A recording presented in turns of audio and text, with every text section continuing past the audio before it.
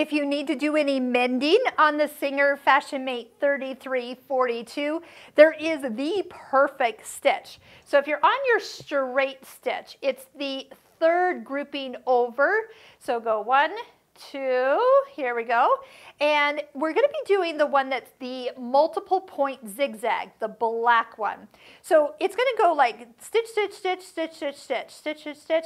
And so if you've got a rip in your fabric and you want to kind of recreate the weave that was there and make something last a little bit longer, the goal is to really lay down some serious amount of stitches.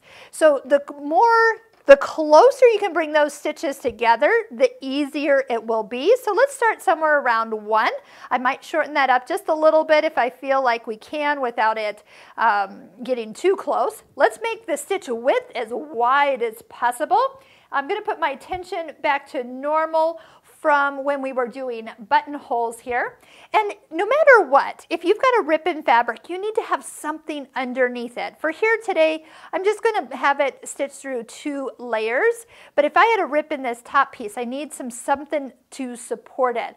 A piece of interfacing, a second piece of fabric would work just fine. So if I had an opening right about here, my goal is usually to start above it, and I usually start kind of above it and to the left side. Now we'll be using our reverse button to stitch down, and then we'll hold this and we'll stitch away and down and away. And so we're going to kind of come down, back, and we're going to work our way until all those stitches overlap each other. This is how it's going to look.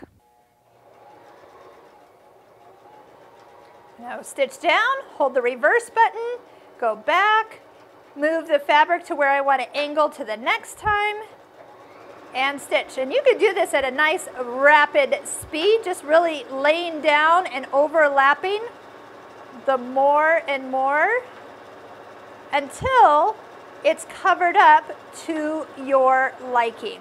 So let's give this a little bit of a look here. And you can see that you can really fill that in, and it doesn't take a lot of time. If we had matched our thread to our fabric, it would have blended in perfect.